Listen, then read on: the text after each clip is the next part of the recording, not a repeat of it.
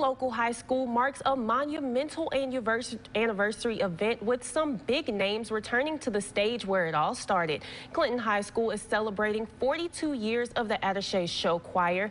This show will include a special alumni meet and greet, dinner, a silent auction, and special performances by current and former members. Returning to the stage will be Lance Bass of NSYNC, country singers Shelley Fairchild, and other alumni who credit Attache for their current success.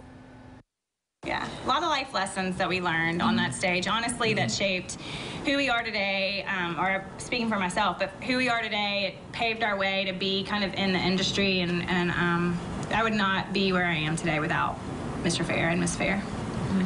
A lot of people don't realize that NSYNC's first opening act job was for Attache. Yeah, back in 1995. So this is kind of where we got our start, on the Attache stage. So to be able to hit the Attache stage once again this many years later, wasn't that too many years later, it was a lot, but it's nice to be back.